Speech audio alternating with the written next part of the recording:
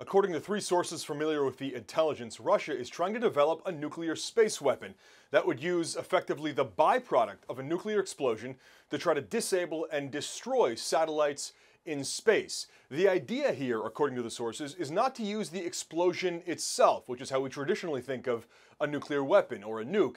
Instead, the explosion produces an electromagnetic pulse, an incredibly powerful wave of energy that essentially fries the insides of satellites and renders them ineffective. Now, crucially, this is not a system that's operational yet. It's still in development. The White House and the Biden administration said that earlier this week, and President Joe Biden himself said on Friday that there is no threat or any sort of nuclear threat to the United States at this time. But this is clearly something the U.S. is watching, and here's why.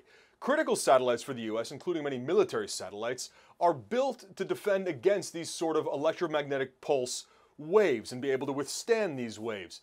But an explosion like this in space would affect a lot of commercial satellites and disrupt not only U.S. satellites, but Russian satellites, Chinese, and so many others.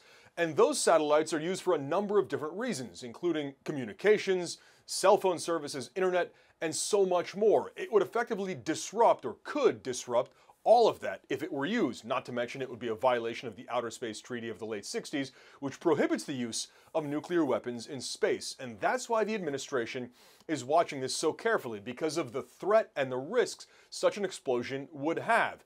Russia would only likely use it, the officials say, or the sources say, as a last-ditch effort because it's indiscriminate. It doesn't just affect U.S. satellites, it affects any satellite that's near it and could potentially render a large number of satellites ineffective. Still, it is a capability that the U.S. is watching very closely as Russia presses forward with this program. Oren Lieberman, CNN at the Pentagon.